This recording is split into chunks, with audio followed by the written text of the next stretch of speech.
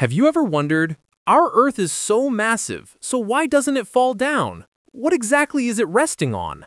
Actually, directions like up and down only make sense here on Earth. When we say something falls down, it means it's falling toward the center of the Earth.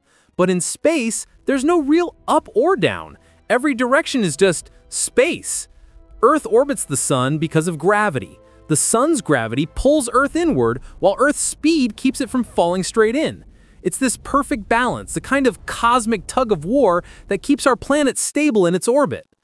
Think of it this way. If you tie a rock to a rope and spin it around, as long as you keep holding the rope, the rock will keep circling you. But the moment you let go, it flies off in a straight line. That's exactly how gravity between the sun and Earth works. It's like the rope keeping our planet on track.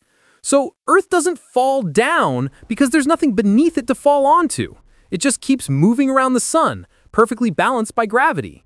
That's the incredible design of our universe. Every planet held in place by this invisible yet powerful force.